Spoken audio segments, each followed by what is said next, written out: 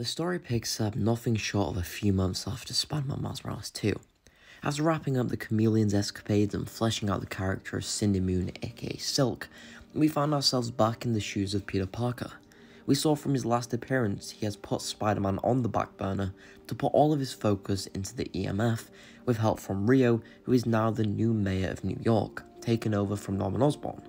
Peter has been able to really expand the EMF across the city. As mentioned before, all the scientists that previously had worked with Harry before its explosion all came to work for Peter because their dream of healing the world didn't stop there. So instead, the formula of this game is going to be slightly different. Because Peter is currently not occupying the Spider-Man suit, the city has been left to both Miles and Cindy. And the big opening fight sequence that allows the player to gain the knowledge of the system and user interface will be done by them alone. The opening cutscene is that of Peter and Mary Jane at the EMF. Peter was showing MJ around the new facility paid for by Rio, as MJ was getting quotes from everyone there so she could spread awareness through a podcast, The New Normal. It would only be then when Peter gets a frantic call from Miles, as we can clearly tell he's in distress. Peter would ask him what was wrong as Miles asked for some help. We would transition to a couple minutes prior as we saw Miles and his friends Ganke, Haley and Cindy at Central Park eating some ice cream together when both Miles and Cindy's spider senses went crazy. They turned to see people running in terror as Miles told Ganke to get Haley out of here. He asked Cindy if she was ready as the two started sprinting, changing into their suits along the way. As we were led into a swinging sequence, we controlled Miles. We swung through the trees in Central Park as we scoured through the city. Before long, an army of drone-like spiders swarmed around Miles as they started attacking. Miles would web them up and throw them against each other as they exploded. Cindy would ask what the hell was going on as they turned around to face in front of them. We saw a massively upscaled version of one of those spider slayers. It was tearing up the city as Miles tried to hatch a plan. He and Cindy thought if they put Miles' venom powers against it, it could weaken its structure enough for them to get a hit in. We transferred over to Cindy as we saw her trying to distract the Spider Slayer. She launched objects at it as she tried shooting her webs, doing everything that she possibly could to distract it. Miles eventually found his opportunity as he charged up his Venom Blast, lunging toward the Spider Slayer and frying its circuits. He called over Cindy as the two of them tried ripping out everything they could before the Spider Slayer threw them off. Then dozens of smaller Spider Slayers approached them, adding another layer of difficulty to the second stage of the boss fight, as we had to fight all of them off whilst dodging the heavy attacks. Before long, we were able to continue flying to the Spider Slayer, as Cindy was able to rip out some of its targeting software, but it only made it the more dangerous as the robot was now firing blind. The bullets went through buildings and toward the streets as Miles tried webbing up the turret. Cindy would throw everything she had at the weapons as she was able to finally destroy them. Both Cindy and Miles leaped toward the Spider Slayer together, charging up their powers as we saw them destroy it. It came crashing down as the two of them landed on a rooftop overlooking the battlefield. Miles was out of breath, calling it a close one. Cindy said that they did good, but it wasn't over yet, as Miles pointed out that there could be injured people down there who need our help. He got a call from Pete and asked if everything was okay and if they still needed his help. Miles said they had things under control, but if he can recalibrate the EMF's data, they can use it to get the app back up online. Peter said he was on it as we saw the requests start coming through. The two would then split up as we first controlled Miles, saving a civilian and taking them to the nearest hospital. Cindy would save a destroyed bus as she ripped open the doors and got everybody out safely. Pete then called back and said the software was just running the latest patch and the app should be back up in a matter of no time. Miles told him thanks as Cindy called for backup. Miles would swing over as we saw a kid stuck in one of the higher floors of the building. Miles and Cindy worked together in order to save him, as he thanked them both. He said that Miles was his hero, hugging him with a passion. Miles chuckled and just told him it was part of the job, as they got the kid to the ground safely as the cops and firefighters approached. The Wolf got out the car along with the firefighter chief as they said they can take over from here, as they thanked the spiders for their assistance. Cindy would zip away and shortly after Miles would too, not before discovering a piece of that tech that attacked them.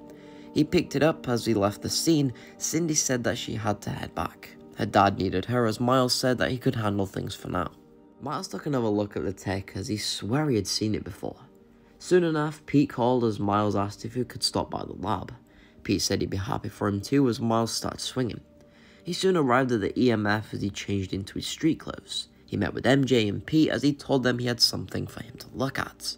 They went into Peter's office as Miles placed down the tech. Pete gave it a closer inspection. He said it was similar to tech that's been used against him before, but definitely not in this order. He did a few tests on the metal that was used, claiming it to be something stronger than titanium. And to his knowledge, the only other facility in the city with access to material like vibranium or adamantium would be Smythe Industries. But as far as he's concerned, Spencer passed away a few years back. Miles said he'd check it out later. Pete told him well done for taking it out and saving all of these people.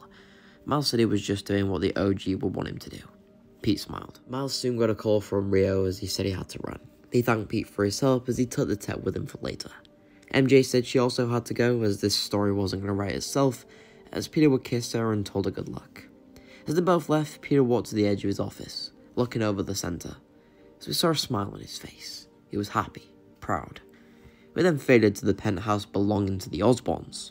Harry was still laid unconscious in the bed, slowly dying. Norman slowly running out of options. Norman and Pete have actually been working tirelessly on a cure. Pete still wants to save his friend, and he thinks he might have something big, something that might actually work. But it's taken its time that they don't necessarily have. And Norman is getting more restless by the minute. We caught up with Miles as we saw him out in the city. Rio would call him as the two talked about Rio's new plans moving forward, laying down the groundwork for the heroic work that Rio is going to be doing as the new mayor. I like the fact that these games take even the side characters and give them the opportunity to do something good. However, Miles is still curious about what these spider slayers were.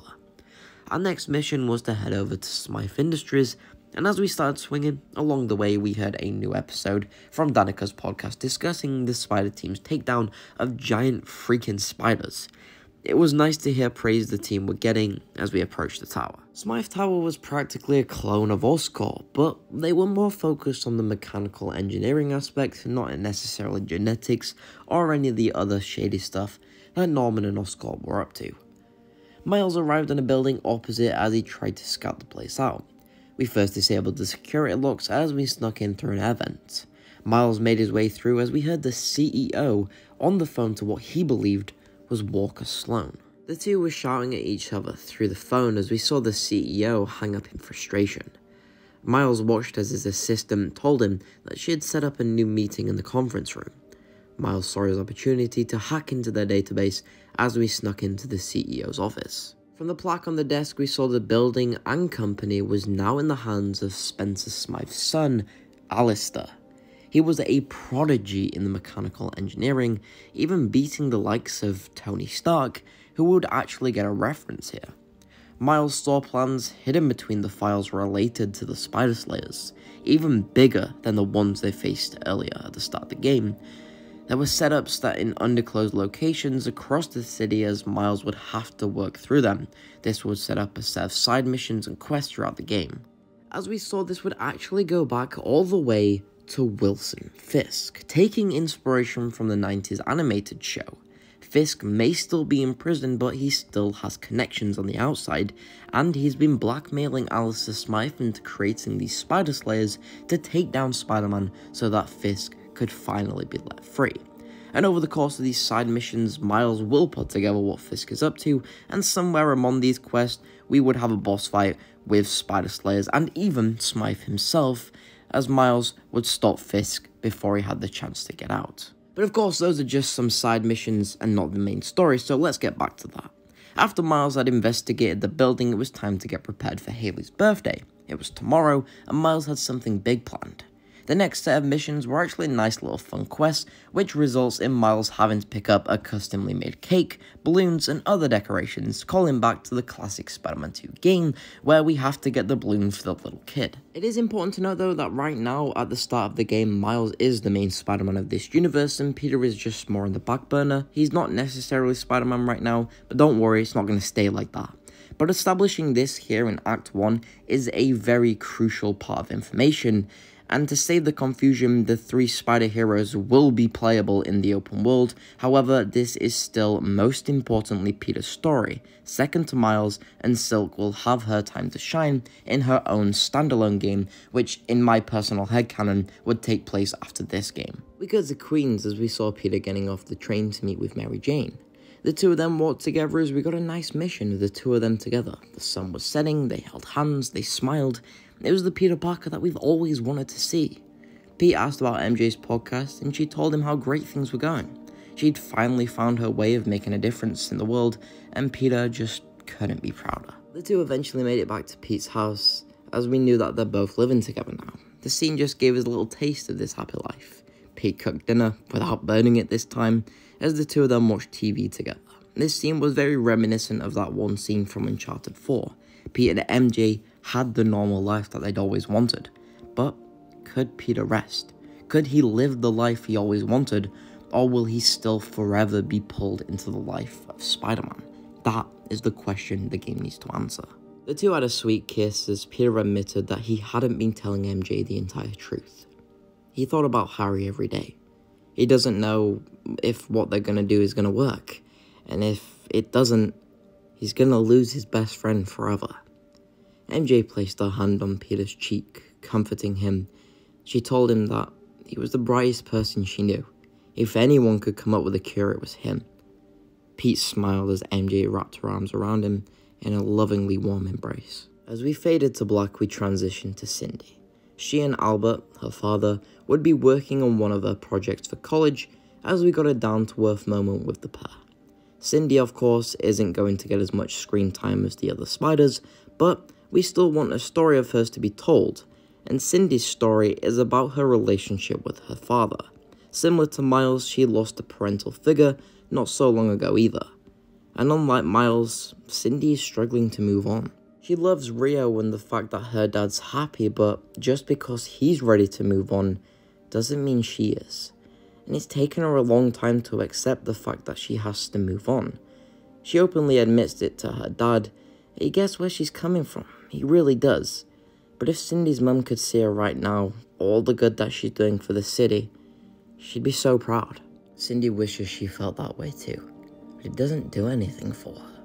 When she's out there, all she can think about is how long it'll take before she can take the suit off. It feels like a chore. Albert admits that being a hero is definitely not an easy feat. It comes with a lot of sacrifices, and losing her mum was the biggest that she'd probably ever have to make. But no matter what, she'll be with Cindy, keeping her safe, protecting her, just as he will. Cindy would smile, for the first time, realistically, in a long time, as Albert helped her with the final touches of the project. The sweet moment was short-lived as she got an incoming crime alert.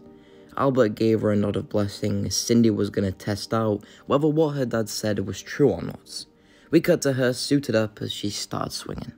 As she did, we got a call from Miles who told her an inmate from the rafters escaped. Reports say that she is locking down Madison Avenue and is quite dangerous. Miles offered to help, but Cindy said she could handle it. Cindy took the time to upgrade her gear and explore the city as our new checkpoint finally arrived. Cindy would swing over as we saw a full-on riot down Madison Avenue. We panned up the street as we saw the chaos unfolding. Buildings caught fire, cars were tippled over and bodies were scattered all over the ground. Cindy looked on in horror and disgust. At the center of this mass destruction was Lorena Dodson, also known as the White Rabbit. Lorena was batshit insane, quite frankly, and her character here will be a close counterpart of Harley Quinn from the DC universe. She was crazy, funny, and just overall insane, with an equal love of destruction. After killing her wealthy husband just for the thrill of it, she used her wealth to buy high-tech gadgets and use her love for violence as fuel to do whatever she wanted in the city. Thinking she was the Queen of New York, she stood on top of a squad car with a rocket launcher in her hands as we saw Cindy arrive. The two exchanged dialogue as Cindy said she was gonna shut her down. Lorena could do nothing but laugh as she launched the rocket straight at Cindy's head. She luckily managed to dodge it, but the deflectable explosion knocked her back. Lorena threw down her empty launcher as one of the goons handed her her famous pink umbrella, which was also a stainless steel crowbar. This fight was unique in the fact that the entire street was decked out with goons from every angle, meaning Cindy had to work her way through like an obstacle course. She was surrounded by goon after goon as she pushed her way forward. We saw Cindy's unique fighting style as she wasted no time at all. She finally got through to Lorena as she just laughed hysterically. She threw down an EMP as Cindy's powers were disabled. This boss fight began as we saw the player had nothing but our fists. The fight stage began with us focusing on dodging the crowbar attacks as well as putting up with Lorena's terrible jokes and quips. Using skill and perfect timing, we were able to get the hits in time as we got back our powers. Lorena broke her weapon into two as the second stage became about parrying these attacks in time as they became more and more frequent. Now with the help of our webs, it wouldn't be long before we defeated the White Rabbit. Cindy webbed her up, throwing away her weapon, and the cops moved in. Lorena was rightfully pissed as she said she wasn't going back to prison. Cindy snidely remarked at her and told her not to break out this time. As Lorena was taken away, Cindy would zip up to the nearest vantage point. We panned across the city in a big tracking shot as we arrived at Miles. He'd be at home getting ready for Haley's party as Rio helped him. Together they put up balloons and decorations as we saw Miles write out a card with all of his feelings for Haley, along with a present. But first, there was something else he had planned. Rio told Miles good luck as we cut to the center of Harlem. As the night grew closer and dusk set in, we saw Miles waiting at the park, dressed all dapper with a bouquet of roses. Before long, we saw Haley arrive and we saw her smiling from afar. Miles, as awkward as he was, stood there and smiled back as he handed her the roses. He said she looked beautiful as he held out his arm. She would link with his as the two started walking. Miles dropped hints about the night that he had planned as we saw the two of them sit on a bench. Miles said that he just wanted to thank her for everything. He really means it. She's the rock that keeps him grounded, and without her he'd definitely suck at this double life thing. Haley showed Miles how much she appreciated that as we saw Miles look up to the sky. Haley also did shortly after as we saw the fireworks lighting up everything. Haley gasped in joy and excitement as the two of them just stared at the beautiful colours. They held hands as Miles handed her the card. But he told her not to open it yet. Along with that was a gift. As Haley unwrapped it, we saw a bunch of different coloured spray paints. She looked confused at Miles. He told her there was another part to it, if she'd follow him. Turns out Miles had saved enough cash to buy a private wall in the park. He told Haley that it was for her to express her artwork. She signed to Miles that it was beautiful, and she was really thankful. Miles grabbed one of those cans and handed it to Haley as she signed for him, saying that she wanted his help. He said he was terrible at art. They both laughed as she handed him a can.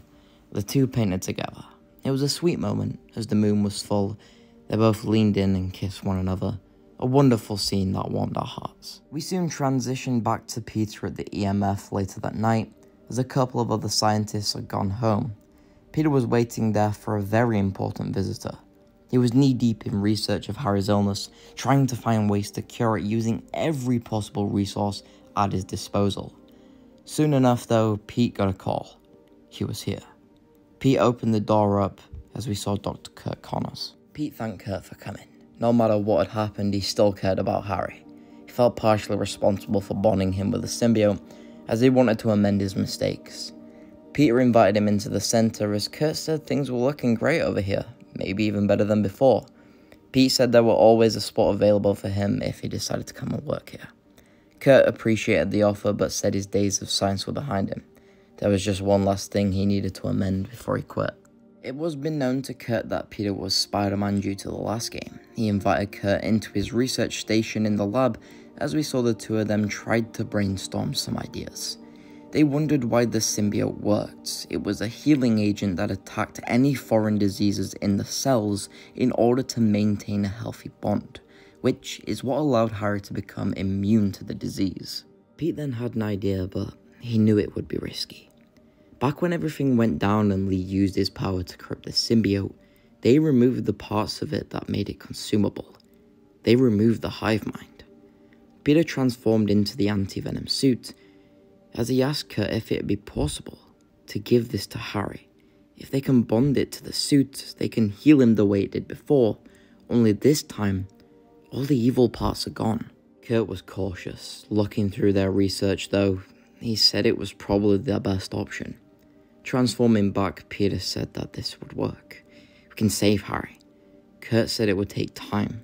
We need to extract the symbiote without damaging it.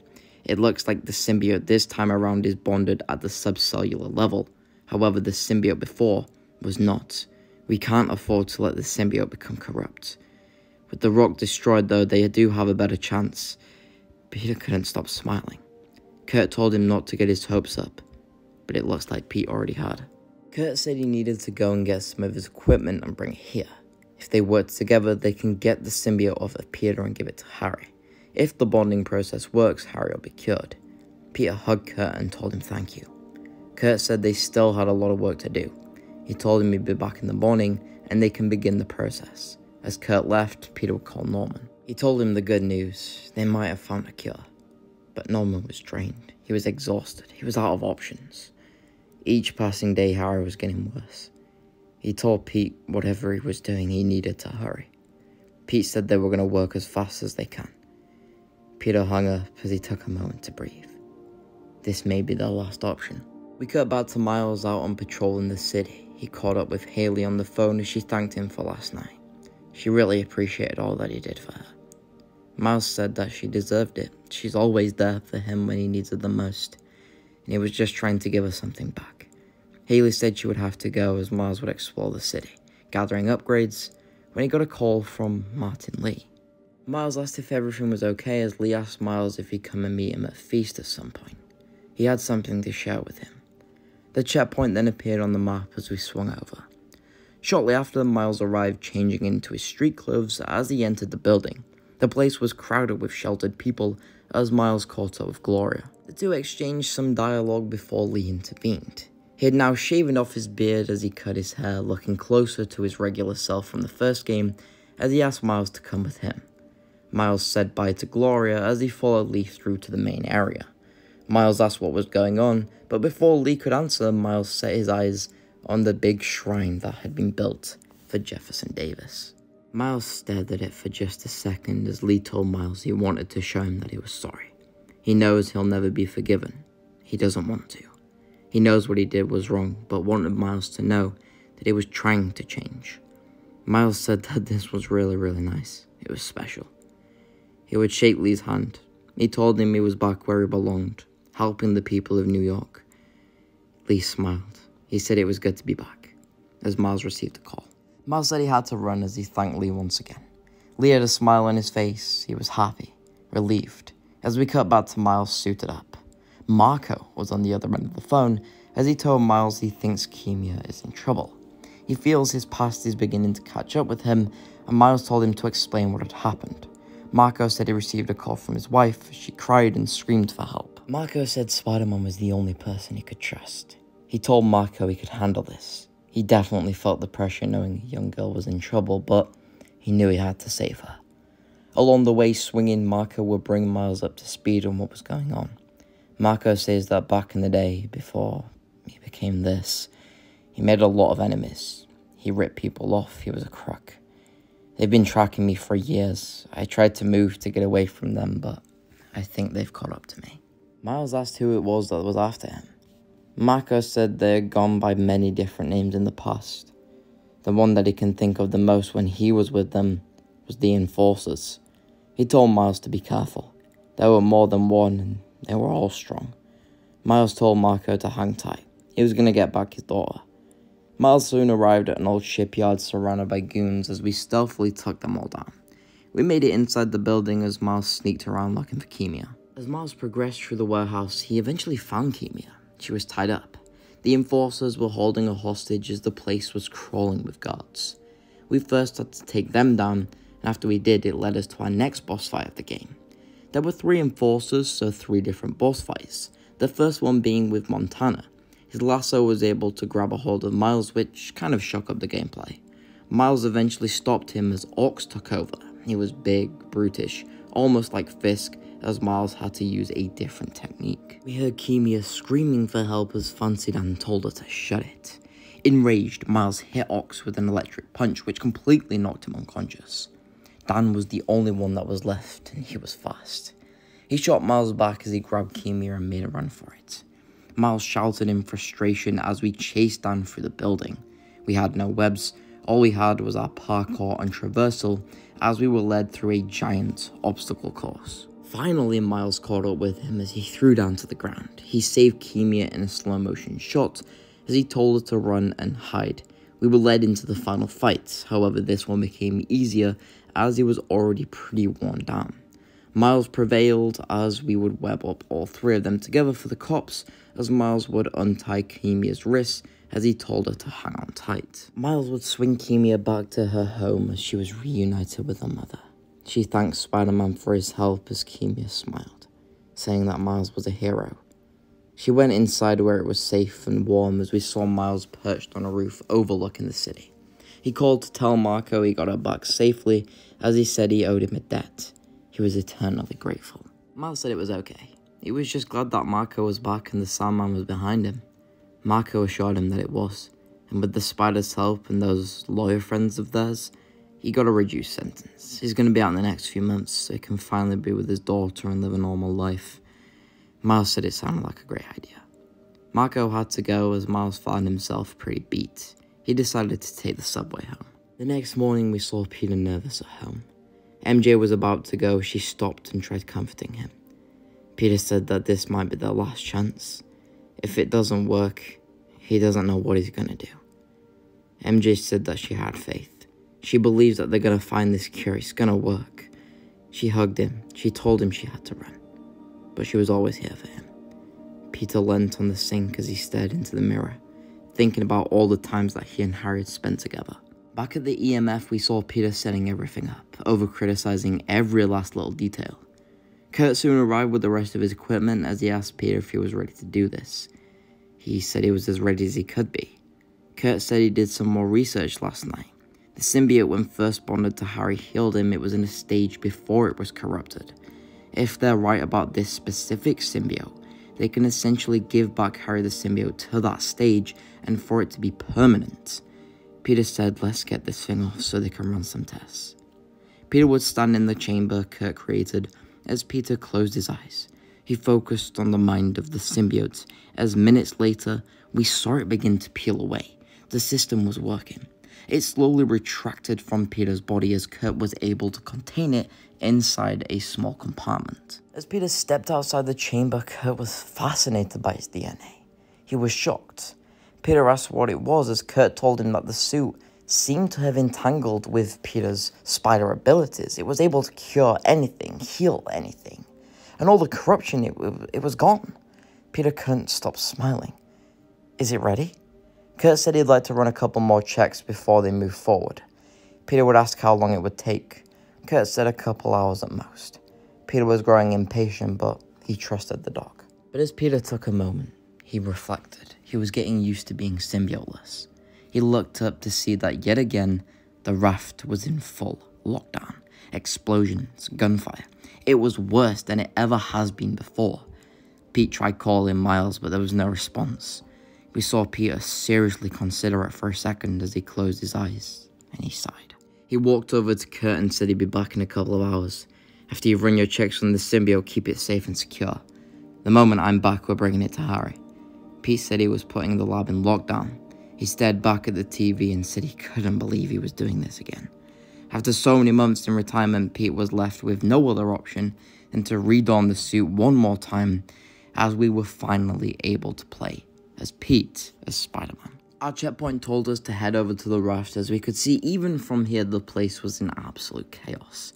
As Peter made it over, he saw the cops and firefighters outside, barely able to get in.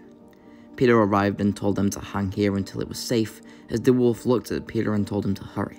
The entire system was offline. That means every prisoner in there can walk straight out if they wanted to. We zoomed in on Peter's lens, as there was only one name on his mind. He zipped upward and went in through an air vent as he crawled around trying to make it through the prison. All the while, Peter was constantly repeating the words of a certain someone. As he looked down below the grate, there were some strange new mercenaries he hadn't seen before, going in with guns and ripping off the locks of all the cells. Pete would dive down as it led to a huge fight sequence. Dozens upon dozens of mercs attacked as Peter was feeling pretty vulnerable without the symbiote. but said he could get used to it. Before long, Peter was able to take all the mercenaries down as he looked around. The place was eerily quiet except for the alarm. Pete heard a familiar laughter as Pete tried looking deeper. At the end of the corridor, a cell door opened as we saw one man walk straight out. Peter looked curiously as we saw the man turn around to face Peter. He stopped dead in his tracks. Dr. Octavius? Ox smiled as Peter's spider sense churned. The entire roof exploded as more mercs lowered down. Peter got busy fighting them, which gave Otto an opportunity to escape. Pete chased after him, zipping to the roof as we saw a giant helicopter with a mounted turret. It shot at Peter constantly as a bullet went straight through his arm. Otto made it to the top as he smirked at Peter. The helicopter flew out of frame as Peter paused for a moment. He gulped out fear. Otto was back. Peter was terrified of what might happen next. We faded back to the lab as Kurt was doing the final tests. Peter walked in shortly after, blood pouring from his arm as Kurt asked if he was okay. He immediately went over to aid Peter as he told Kurt that Otto had escaped. Peter was just shell-shocked. Kurt told him not to worry. Pete said the last time he did that, he ended up losing someone he cared about, someone close to him. Kurt told him that last time he didn't have Miles or Cindy.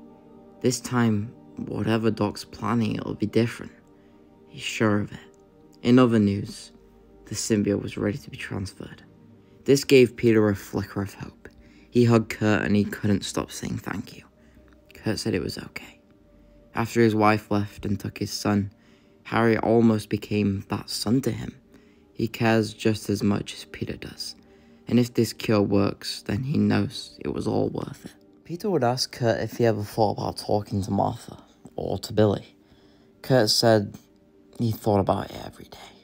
Every day he'd wonder what it'd be like to wake up next to her, to watch my son play. Peter said he was sorry. He truly was. Maybe after this, you can talk to them. Kurt wishes he could, but he wouldn't want to ruin their lives more than he already has. Pete stood up. You're a changed man, Kurt. You've put the lizard behind you. And I know everything about prosthetics, the neural interface. I worked with Otto for years. I could develop an arm for you. Kurt smiled. He thanked him. He said his days of testing on himself were over. All he cares about right now, though, is getting this to Harry before it was too late. Cut to Miles as he was on the phone to Pete. He was in disbelief. Ock was back. Pete said he tried to stop him, but he slipped straight through his fingers. Miles asked if Peter was back for good. He told Miles it was just until Otto was back behind bars. But he found a cure for Harry. Him and Connors were about to take it to him. I need you to look for Otto. Call me back when you find some leads. Miles said he was on it. He figured he'd start by checking out Otto's lab as we would swing on over. We saw the place was completely boarded up. Miles would send in the spider bot as he looked around the lab for clues. Rio called as she heard the news about Otto.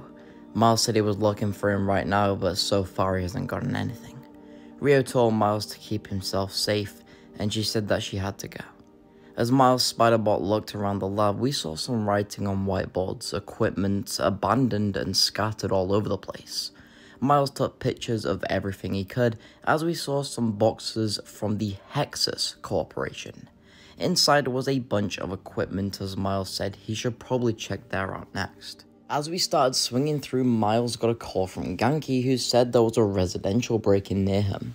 Miles said he needed to check out the Hexus, but Genki said it sounded urgent. Miles decided to head to the residential as he called up Cindy and told her to head over to Nexus. We would switch over to Cindy as we caught her swinging. Miles would give her the coordinates and details as she asked what she was looking for. Miles said that it looks like Ock was buying equipment from them, and the shipment dates don't match up with the time that he went to jail. He told her to check out the database for any information on locations that the shipments were bought from, but he told her to be careful. Ock was smart. He knew that this wouldn't be easy. As Cindy soon arrived at the company, Cindy stated ever since Oscorp there's been a rise of companies like this. First Roxxon and Alchemax, now this. As Cindy made her way through, we got a glimpse into the inside of the company, similar to that opening scene from Edge of Time. The place was filled with drones, artificial bots, weapons, experiments. Cindy had no idea what to think. She made her way to the main control room as we saw her downloading all the servers. There were multiple shipments to someone named Elliot Tolliver. She couldn't find record of purchases before or after the dates that Miles had found. We noted the name as Cindy said she'd look into it. She noticed someone was coming as she zipped up to the event before escaping in time. She called up Miles to tell him what she had found. Miles recited the name, saying that something sounded off as he told her he'd take a look at it. We would switch back over to Miles as he finished up at the residential break-in.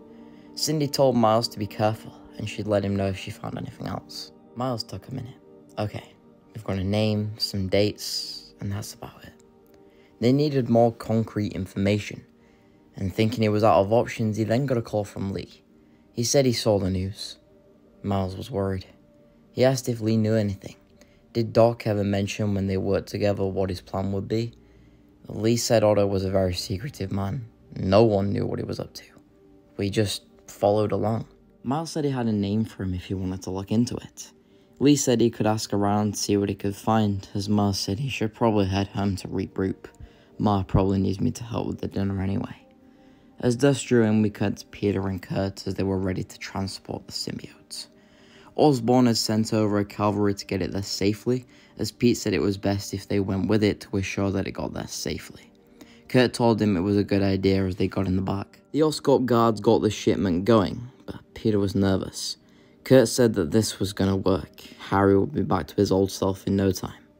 This helped reassure Peter. He was about to reply when his spider sense soon went crazy. He looked around. At first there was nothing. Peter really couldn't locate the danger until Kurt asked what was going on. He asked multiple times. We heard the truck thud multiple times as Peter could not find out what was happening. He was confused, scared. We had a massive explosion as Peter looked out the window to see the cavalry under attack. He told Kurt to protect the symbiote at all costs. He ripped off his shirt, revealing the suit underneath as he pulled down his mask and swung up to the roof. Things were getting crazy. The cavalry was swarmed by weaponized vehicles as they were mowing down Oscorp guards. Peter would try to stop them. We took control as we had to stop these. Peter was becoming more and more irritated as he got corners on the line. He said it was safe for now, just keep taking them out. Peter would get to work as he ripped off the turrets and crashed the vehicles. His spider sense just kept flashing as Peter turned backward. We saw a mercenary wielding a rocket launcher as they shot it directly at Peter. He tried to dodge, but the rocket wasn't actually aimed at him. He shouted no as the rocket hit the front of the truck, exploding it. Kurt from the inside was extremely hurt as he shouted out in pain. The symbiote was still intact, but he called out for Peter, shouting for help. The door was then ripped off the hinges as Kurt told Peter to get the cure. But as he turned around, it wasn't Peter. 4 mechanical arms ripped open the rest of the debris from the truck as we saw Dr. Octopus. He was laughing hysterically as he shared his distaste for Connors and his work. He told Otto not to do this. He shot his arm straight past Kurt as he grabbed the symbiote. Kurt told Otto that Harry Osborn needed that, he was gonna die. Otto just laughed as he knocked Kurt out. Suddenly, Peter shot up as he looked around and he looked dead into Otto's eyes. He shouted and told him to give that back. Otto laughed and said that this was just the beginning. Peter lunged toward him as Otto wiped the floor with Peter. He was left broken, bruised, alone, as Otto held up the symbiote. Just one more little chore. Otto would leave the scene as he saw the utter destruction that he had caused. Peter was lifeless on the ground. We saw Kurt wake up and make it outside. He saw Peter on the ground as he tried to wake him up. We would call the ambulance as we saw the horrified look on his face. We would cut to Norman as Kurt told him what had happened. Norman was absolutely furious. He broke and smashed his phone on the ground. His assistant soon walked in and asked if everything was okay. Norman snapped.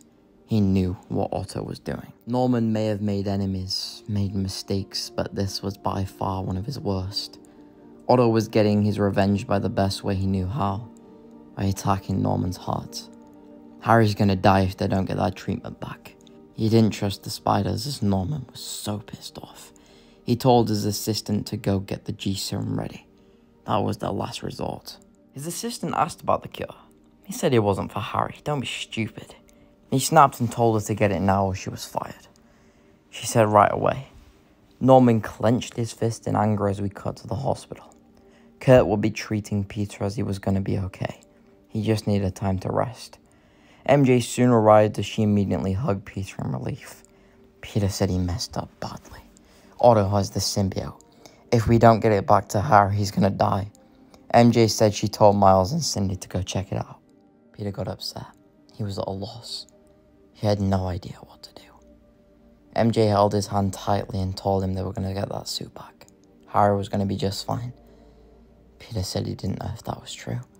He was scared. Miles arrived shortly after as we saw things had been escalated to the max. We transitioned to Cindy as we saw the player take a breather from that bombshell. Cindy had been a few leads away as we saw her trying to chase them all down. Soon enough, she traced the name to an old museum in the city. It was abandoned and cleared out a few decades ago, so Cindy got to work.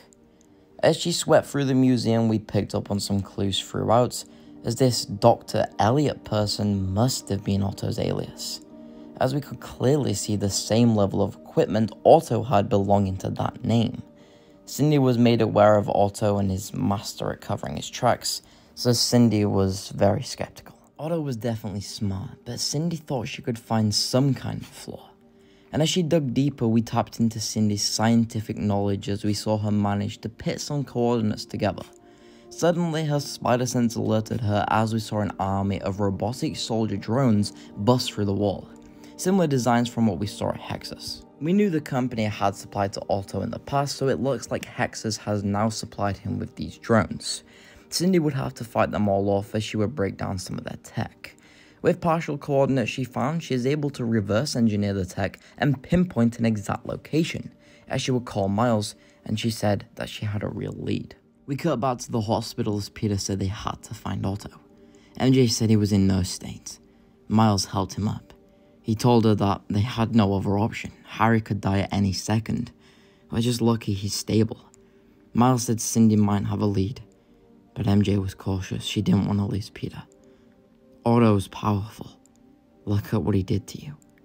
Miles said that before we didn't have me, or Cindy. This time we can work together. We can stop him. Kurt walked in shortly after. Norman Osborn's gone missing. Pete was confused. Miles asked what he meant. Kurt said he checked with Mencken. After you called him about Otto, he what? He took matters into his own hands. I think he's looking for Otto. Peter said he's going to get himself killed, and if we save Harry, he can't have lost both parents. But Miles said they had to go find Otto. Pete said the two of them could track him and tell Cindy to go look for Norman. He told MJ to be his eyes and ears at Feast, and he told Kurt that he was in charge of the EMF. They needed to work together, all of them. They were all in agreement as Peter said they have to move. As we got to Pete suited up, he will reprogram his coordinates to match a location, and after a couple of seconds they got a lock. It looks like Otto's next target is the Investors Expo in Astoria. Peter said they had to move. As they swung over, Cindy would check in saying she checked Norman's penthouse on Oscorp. No signs of him yet, but she'll keep searching. Peter recalled what it's been like losing Ben. Harry already lost one parent. He can't let him lose another. Miles said that they got this. They soon arrived. Fireworks lit up the skies as we saw they stayed high to get a clear view of the expo. Peter pointed out that there were tons and tons of people here. Miles says he can get them out. Pete said that was a good idea. We can't have any more casualties. But before Miles could actually answer, we began to see malfunctions. The stage exploded from the exposed wires as Peter shouted for Miles to get everyone out of here as Peter tried scoping the place out. He was getting worried. So worried that even his spider sense was in a panic. He was startled by every little thing as Otto was tormenting Peter like this. Suddenly, what looked like a bomb rolled toward Peter. His eyes expanded as he tried to launch it away from the expo. He was caught in a blast. It sent him backward onto the burning stage as we saw the rubble collapsing. We tried to get out, but it got heavier and heavier. Peter had been out the game too long. He was rusty. He shouted for help, but Miles was too far away. Before long, Otto arrived. He leaned in close to Peter. He pleaded and begged for him not to do this. He can kill him. He can take whatever he wants. Just let him save his friend. Otto said, "This isn't about you, Peter. You stopped me from doing what I needed to do. My mission. And I'm gonna finish it. The Osborns of the world are gonna pay." Pete told him that Harry has done nothing wrong. Please. Otto said that it didn't matter. Norman took everything from him, so he's gonna make sure that he rips away everything that he cares about. Before long though, Miles arrived. He used his bioelectricity to shock Otto as he threw him out the way. He tried to help out Peter, but Miles was grabbed by one of Otto's arms as he was thrown around like a rag doll. Peter was struggling. He was weak. He didn't feel he could do any of this. But then he started listening to the good moments, the memories. We got the iconic homage to the comics as Peter, trapped under the rubble, remembered what his family and his friends meant to him. As he used that power to lift up the rubble, the theme blasted out at max volume. Spider-Man was back. He shot a web at Otto's tentacles, releasing Miles as he dropped him to the floor. Peter got ready for a battle. So it commenced. We fought Otto in a burning expo, the biggest boss of the game thus far. Otto was so much stronger than last time. He had near 4 stages of fights as we used our surroundings to help us. But Peter wasn't enough. Miles was still knocked out as Peter struck Otto across the face. He ripped off an electrical box as Otto's arm shot right through it, sending a shockwave of electricity down his body. Peter used his time to help out Miles. He said they had to fight. They had to finish this. Miles woke up as Otto disabled the shocks.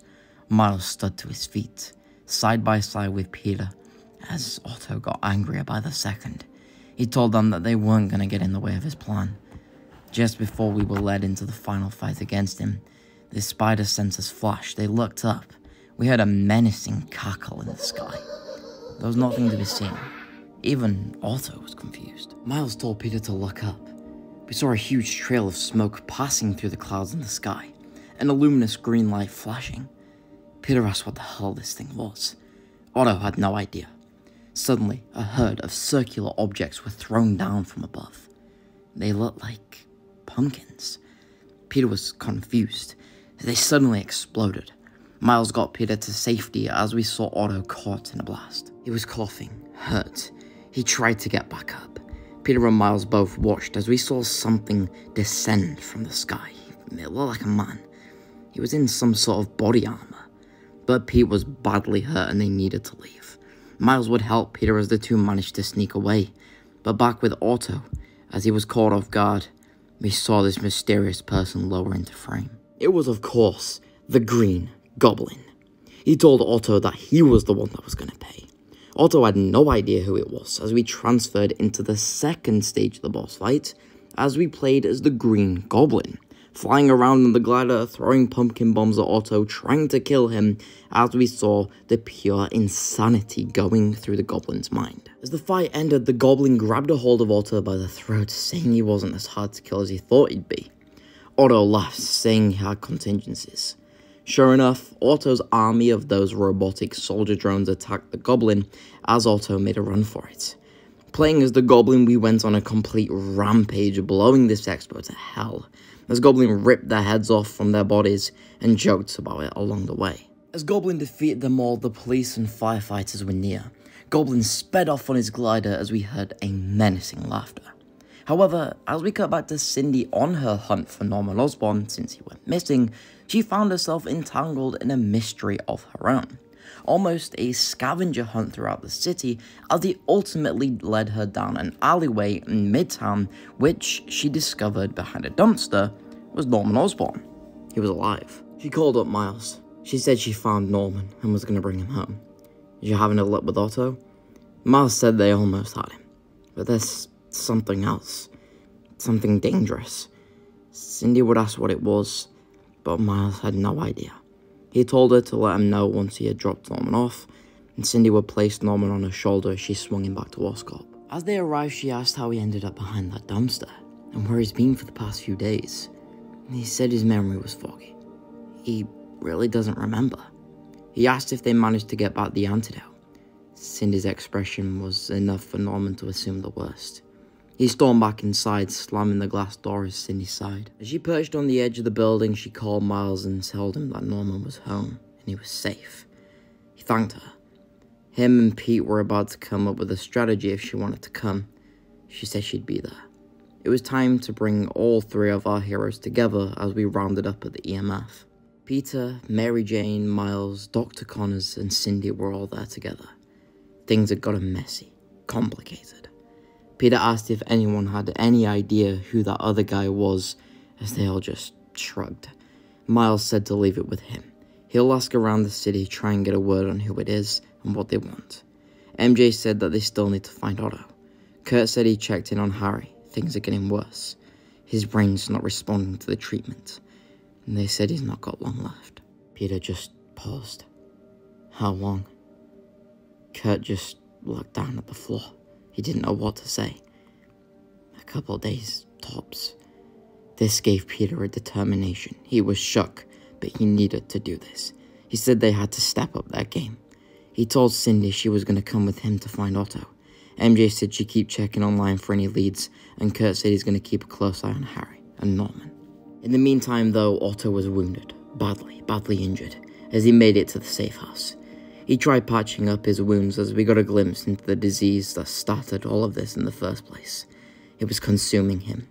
He knew he didn't have long left, but there was only one thing he knew how to do. Even if it was the last thing he could do, he was going to make Norman watch his son die. Then, once and for all, he'd kill him. Then the Osborns can be reunited with their mother in hell. The anti-venom symbiote was still contained with Otto. As he leant over his desk with the map spread out, the only thing that threw him off was this mysterious thing at the expo. He reprogrammed some of his drones to hunt him down as we delved deeper into our final act. We looked up at the board as a red circle around the Brooklyn Bridge, as we saw Otto had been working on detonation devices, as Otto was going to cause complete chaos, all for revenge that had consumed him. But it was all he had left. But he knew he wouldn't be able to get nowhere near Norman with those damn spiders running around. It was time to destroy them. Otto had set his eyes on the one place that he knew meant everything to Peter. We would cut to Martin Lee at Feast. He would be helping out, carrying and moving some boxes, attending to those that needed it. For maybe the first time in his life, Lee finally had a good purpose. It was beautiful to watch this character development, his journey. But it'd be short-lived as Lee heard the ground shaking. He stepped closer toward the entrance. Suddenly, the bombs and explosives were thrown through the window as Lee shouted for everyone to move. And directly mirroring Jefferson Davis, Lee would save a civilian by throwing himself in front of a bomb. The entrance was ripped open by Octavius. He called Lee weak as his claws held him up. Lee told him he wouldn't get away with any of this. Otto said he didn't have to. He laughed as we saw him stab Lee straight through the stomach. The blood poured out onto the ground as Martin Lee died. A hero. His death being a direct homage to the death that sent him on this journey in the first place. But if that death wasn't brutal enough, Otto told his drones to finish the job. As the homeless, the innocent tried to escape, Otto blew the entire place up, meaning anyone inside wouldn't make it out. Cementing Otto's complete downfall, he was the villain. He was the wickedest of the wicked. The arms had changed him beyond fixing. We were cut to Peter throughout the city. He and Cindy were scouting around, but they kept turning up with nothing. As we had a small side mission alluding to the goblin, Peter was led into a hideout filled with mercenaries dressed in giant pumpkin masks, matching that of the spectacular Spider-Man show. Pete realizes that whoever this goblin person was, he was creating an army. These hideouts and bases were all across the city, but as we completed the mission, Peter got a call. It was from MJ. She was crying, upset, as he asked what was wrong. She said she was so sorry. Pete got a news alert from the bugle. As he kept reading, his heart hit the ground. Feast was destroyed. Martin Lee, dead. Gloria. They were all gone. Everything that May had built. Everything she cared about. Peter was mad, angry beyond explanation. He yelled out as he punched the wall, breaking it in two. MJ said it was going to be okay. They can rebuild. Pete said it's not just that. Those people, they made that place. They were kind-hearted people. They did nothing wrong. All they ever wanted was a home. If Otto's after blood, that's what I'm gonna give him. MJ told him not to do anything stupid. He told her he couldn't make any promises.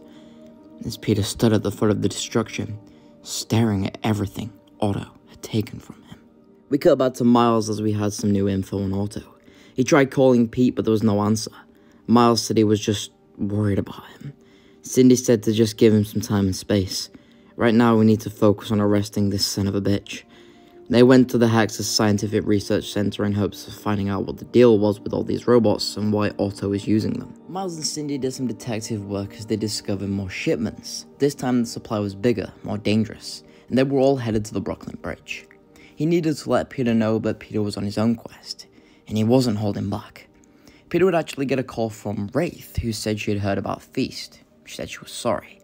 Pete said she didn't need to be, because Otto's gonna pay for what he's done. Speaking of which, she actually had a location for him. She sent him some coordinates as we were set to head over to downtown Brooklyn. Peter would swing on over as he found Otto's hideout. The plans for blowing up the Brooklyn Bridge, all of it were laid out. On the desk though, we saw a picture of Otto and a woman. It was Otto's late wife, Anna Maria. Pete only heard stories about her from his time working with Otto. She died a few years prior. She was his rock, but Otto would always be unstable, even before the accident. But this needed to end. As Peter looked around, he found it. The symbiote, locked away in storage as Peter grabbed it. He had a choice. He could either go back and save Harry now, or go after Otto.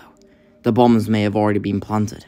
He was between a rock and a hard place, as before long, Otto revealed himself as Peter's choice was taken from him. His disease had made him worse. He was becoming more and more corrupt by the minute, as he told Peter he hasn't suffered like he has. The two had a conversation that hit deep. Peter said, "You have no idea what I've lost. My parents, Uncle Ben, Aunt May, Harry, and you. You took everything left in this world that I cared about. And for that, I'm gonna make sure that you go back behind bars and you never see the sunrise again." Peter attached the symbiote canister to his back as we were led into our next boss. The first stage took place in the hideout as we were absolutely ripping the place apart. The entire structure collapsed as Otto grabbed Peter. They leapt through the window as they threw each other around like ragdolls across the city before they finally arrived at the Brooklyn Bridge. Otto said the final chapter has already been written. This is where it ends, for the both of them. After he's taken care of Peter, he can kill Norman, and then all of this will be over. Peter said he wasn't going to let that happen. This boss fight was unique as it was a race against the clock. The bombs were ticking as we needed to stop Otto before they blew. It was difficult, it was tough, but we kept fighting. We got hit, but we got back up. We kept fighting. Spider-Man does not quit. Otto ripped him to shreds, his mask half ripped, hung off his face. His wrist broken, Peter was beat. But he wouldn't let Otto win. He kept fighting. Otto grabbed Peter by the throat as he threw him to the ground. Peter fell headfirst to the concrete as he just laid there. He told Peter he was sorry, truly, but he knew this was coming. There was only one person now that he had to kill, and just as he said that, Otto was impaled straight through the back. He yelled out in pain and in anger. His body was thrown to the ground as we saw the goblin rise into frame. He told Otto he never had the guts to kill him. Otto died as the goblin just stood there and laughed. He wiped the blood from the blades of his glider as Peter looked back up. He stood back to his feet as he stared at Otto's body. He couldn't believe he was really dead. A part of him realizes now that he didn't actually want to kill Otto. He just wanted to make him pay. This led Peter to fight the goblin for the first time, but we could tell that Peter was weak. He still got a few good hits in. As Peter kept up his guard, he struck Goblin across the jaw as we saw his mask fall to the ground. We panned up slowly as we saw Norman Osborn. Peter was shell-shocked. Norman just smirked. Peter tried to attack, but Norman would disappear. Peter fell to his knees. He leaned over Otto's body as he just screamed. The anger, the hatred. He didn't even have the chance to end this by his own accord. It was taken from him. But then Peter remembered the symbiote. He had to get it back to Harry, especially before Norman gets back. Peter, bloody, broken and defeated, limped his way back through the city, stumbling, falling and failing with each swing as he finally made it to the penthouse. He screamed MJ's name as he fell to the ground. Both Kurt and MJ ran toward him. MJ attended to Peter as Kurt grabbed the symbiote. Miles told him to take care of Harry. Miles would lift Peter and carry him into the room as he took off his mask. It was in a claustrophobic one-take scene as Peter was fighting for his life. Harry was doing the same. Kurt set up the machines as he opened up the canister. The symbiote started to crawl around Harry's body before eventually beginning the bonding process. Meanwhile, Peter was being comforted by Miles and MJ as he told them Otto had died. It was... Peter tried to get his words out, but he couldn't. Miles asked who he was talking about as Norman stepped through the door. He asked what was going on.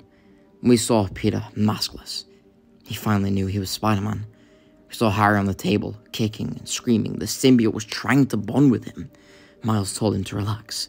Norman told him to get that thing off of him right now. The tensions rose as Peter tried to get out that Norman was the goblin, but he just couldn't. All of a sudden, Harry's vitals just stopped.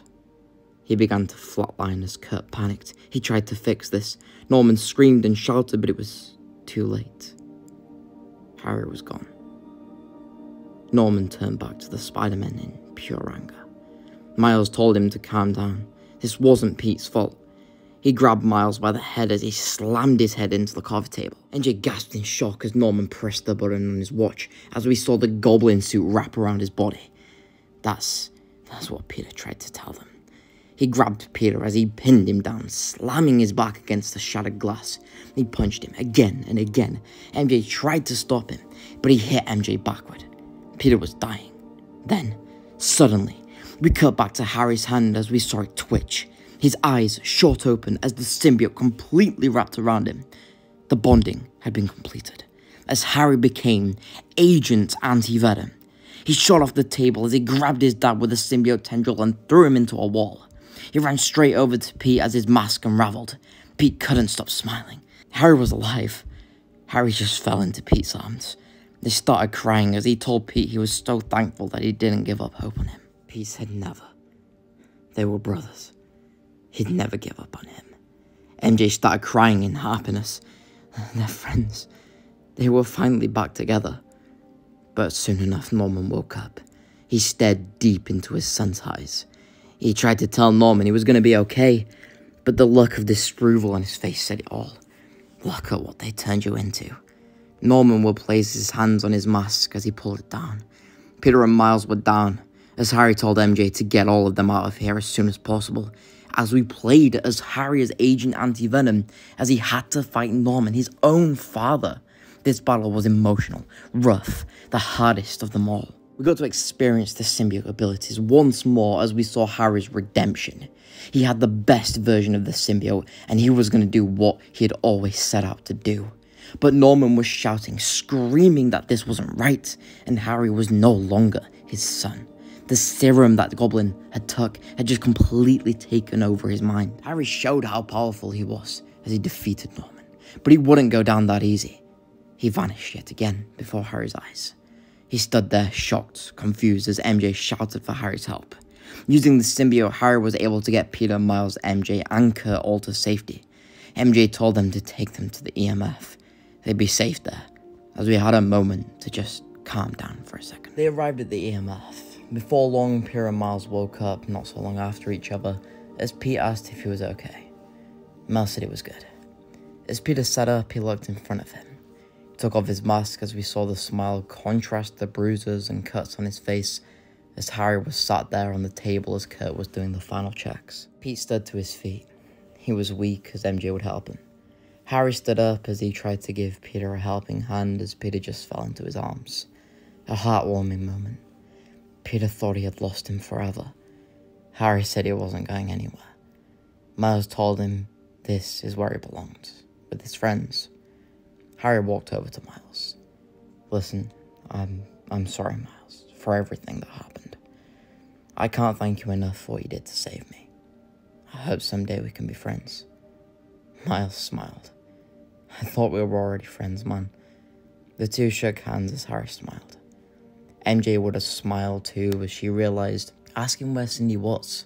Harry confusingly asked who Cindy was, as Pete said there was quite a bit of catching up they needed to do. Like this place. Peter said he never stopped believing in their dream. He wasn't just gonna let it die. Harry was proud, thankful. They got their second chance to do things right this time. But with Norman out there, nothing was certain. Harry would ask what the hell happened. Pete said after, what happened with Venom, he started to blame us. He hated us. But he just wanted to make you better. Miles said he took a serum that was meant for you. It was labelled a performance enhancer, but the test just must not have been accurate. Peter says it's messing with his mind. They need to stop him. A lot's happened in the last few days. Pete was still trying to process the loss of Otto. Harry would ask what happened. Pete told him that Norman killed him, right in front of him. MJ said they needed a plan. There's more of them now than ever before. Norman's not holding back. After what happened at Feast, Harry stopped. What do you mean, Feast? What happened? Pete looked upset. Miles told him that Otto blew it up, and he killed Martin Lee. Harry said he was so sorry. Pete said it'd be okay, because they were going to put an end to this, tonight. Soon enough though, Cindy would arrive. Pete introduced her to Harry as she hugged him, and said she was so glad he was feeling better. Harry smiled, but she told him it wasn't safe, they needed to get him out of here. Harry would then bring out the suit, leaving nothing but his head exposed as Cindy gasped. Miles said that this new suit was pretty cool. MJ smiled at them. The real Spider team, all 4 of them. Harry jokingly called them the Spider Pals. Peter nodded, saying it was a good name. That's when Kurt walked in. He looked frantic. Harry asked him what was going on as Kurt said Norman's power. He revisited an old serum we worked on years ago. It was unfaithful, dangerous. It took months of convincing him to drop it before he would. It makes sense it'd be the first reserve.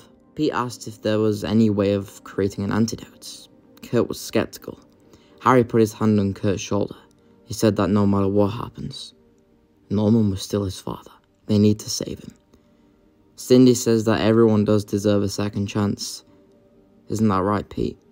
It took him a second to answer, but he agreed. MJ asked what their play was, as they all looked at Peter. He jokingly asked why they were all looking at him. Miles said that he was the OG, and Harry says that it's because they trust him. Pete took a deep breath. Okay. Well, unlike Otto or Craven, Norman isn't after anything specific. Cindy said that he wants us. Miles says he's under the impression we ruined Harry. Pete said that gives them the advantage. He's coming to us. Let's pick somewhere isolated from the city. We draw him there, he'll come for Harry, and we work together to stop him. Kurt can develop an anti-serum, and MJ said she's going to get people to safety. Pete said it's going to be dangerous, but he trusts her. They all looked at each other. A small moment to show how far the Spider team had evolved. From just Peter Parker, to the inclusion of Miles, to Cindy, to now Harry Osborn. They were more than a team, more than friends. They were family, and families stand up for each other. They protect each other. Harry said they had each other's backs. Kurt said he'd call them when he had the cure. He told them to use this time wisely, gather any equipment, tech that you'll need, and we'll stop this. Peter said it sounded like a plan. We had one final mission with each of our Spider team before the final battle. First with Miles, he headed home. Rio was there waiting as Miles just stumbled in. Rio would help him to the couch. She would ask him if he was okay. Miles just hugged her. He said thank you. Thank you for always being there for me, for supporting me. Thank you for being my mum. Everything you do for me, I appreciate it. Rio was brought to tears. She held Miles' hand. She said it was Miles that she should thank. After Jeff, I'd have fallen apart if not for you. Miles said it less like both of them would have. But they had each other. They always will. But what's about to go down, he doesn't want to see anyone else he cares about getting hurt. He just wants this to be over, so he can come home and be with his family. Rio said that was sweet, but Miles has 2 families, and right now, they need you, more than ever before. And she believes that Miles is strong enough to overcome any obstacles in his path. Miles said nothing. He paused and smiled at Rio. He told her he loved her and that he was so glad to have her. It was a wonderfully wholesome moment. We were then cut to Cindy. She was swinging across the city as she got a call from Albert. He was asking where she had been and why she wasn't picking up the phone. She said she got a bit caught up, and she's sorry. She's been getting caught up quite a lot lately. She hasn't been making any time to spend with him, and that's going to change. After all this is over, they should go get some ice cream. Maybe down at Central Park where Mum used to take us. Albert said he'd like that. He told her to be careful, and he loved her. She said she loved him too, and that everything was going to be okay. As we got to Harry, he went back to his mother's grave. He fell to his knees, mirroring the scene from the last game as he told Emily that everything was going to be okay now. He's going to save Dad, and that everything was going to go back to normal, back to how it was. Me and Pete, we're going to do what you always dreamed of, and we're going to do it for you, for Aunt May. He ran his hand across her name. He looked up to the night sky, appreciating the stars that he was thankful to be living under as we cut to Pete. He'd be with Mary Jane. They both sat on the porch at May's house. Peter gave time for his body to heal as the 2 of them reflected on their story. Pete recalled the first time he asked MJ out, how nervous he was. MJ remembers how oddly sweaty he was when he did. Pete smiled. He looked at MJ with a smile. These last few years have been crazy. And I know we've had our ups and downs, but thank you. Thank you for always staying with me, for putting up with me. I'm so grateful for you. MJ said there's no one she'd rather be with. There is no one that could ever make her feel the way that Peter does. And he the same. He looked off at the street. As he said retiring, it feels right now. I mean, look at the rest of those guys. The best people I could have ever dreamed of working with. MJ asked if Peter thinks they'll be okay without him. They're gonna be just fine. Besides, me and Harry are gonna have a lot of work to do. MJ agreed. Pete said that he and MJ also had a lot of work to do. MJ was confused. With the house? He looked away from her. No. It's gonna be a crazy couple of weeks planning the wedding. There was a long pause. He looked back to MJ as her face lit up. What? Pete grabbed her hand. I love you, Mary Jane. I love you so much. You mean everything to me. And I want to spend the rest of my life with you. So, will you marry me? MJ got up. She just gave him the biggest hug. She broke down into tears of joy as Peter said he'd take that as a yes. The 2 kissed, sharing a beautiful, passionate moment. Our Peter was growing up. He was ready to take on the next chapter of his life. However, he got a call. As he answered it, we saw all 4 of our heroes on screen, as Kurt told him it was time. The entire city was now overrun with Norman's personal pumpkin henchmen. The streets were in fear, as it was left to one group of remarkable people to save them. The entire team swung together for the first time as we saw them arrive at Oscorp's biggest power plant. Pete told them to set up around the perimeter, and now that they just have to wait. Harry had to ask though, how would his dad know that they're here? Pete told him not to worry. We cut to MJ as she walked into the Bugle as she told Jameson what was happening as he told him to get it on the air right now. We cut back to the team. They were ready to fight. But as they waited, we had a moment that was similar to the interaction in No Way Home, where all the spiders just talk about their experiences, cool interactions and moments. As Peter broke the news about him and MJ, Harry said he was so happy for them. So was Miles. But the happiness was short-lived, as sooner, rather than later, the Goblin was here. This led us to our final big boss fight of the game. Goblin was the most powerful of them all. We had 6 stages of this fight. We first controlled Pete. The rest of the team still attacked, but this time it was about working together and coordinating the attacks. Norman was absolutely furious. The serum had completely melted his mind. He was sickened at the idea of what Harry had become. He just wanted his son to be like him. We took control of Miles for the 3rd stage. The electric powers gave us a better chance, but it still wasn't enough. Peter told the others that if they're going to win this fight, some of them are going to have to lose it. Cindy was confused, but Miles knew exactly what Peter meant. Both him and Cindy would take the reactor. If they can shut it down in time, I can stop Norman's energy from feeding into his power. Meanwhile, Peter and Harry will keep him distracted. As the final stages commenced, we played as both Peter and Harry, constantly switching between the two, as Norman's 2 sons fighting him, trying to stop him. He felt betrayed. He said he tucked Peter in after his uncle died. He gave him love. He gave him opportunities. Now all he wants to do is to throw it back in his face. Harry told him not to listen. It wasn't true. The emotions ramped up as Miles shouted, saying they'd shut off the reactor. He told them to get down here. They both swung in as Peter, Cindy, and Miles wrapped their webs around Norman, trying to hold him back. But he was trying to rip them off. Harry had to make a decision. Let his father live to become the monster, or finally put an end to this. Pete told Harry to hurry as we saw him walk over to Norman, his father, his dad.